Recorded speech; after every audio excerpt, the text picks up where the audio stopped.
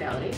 And augmented reality is a combination of the virtual world with the physical world. So we can think of augmented reality in regards to virtual reality, whereas in virtual reality, we're completely blocked off from our natural environment.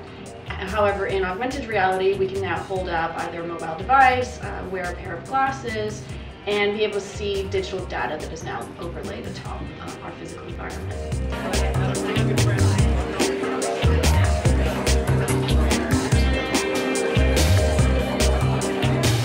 Within augmented reality, I am a couple of different things. I wear a number of hats, and these include I'm a researcher, I'm also a consultant, and I'm an artist and designer. So for me, it's really important to be both a practitioner and also work on the theoretical side.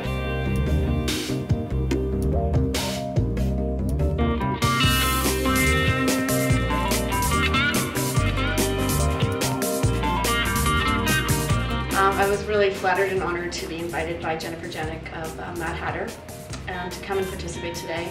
And by the number of different organizations that are actually here to make this possible. So Quarry, Felt Lab, Mad Hatter, the Waterloo Small Business Center, and I hope I'm not forgetting anybody, and REAP if I did mention them.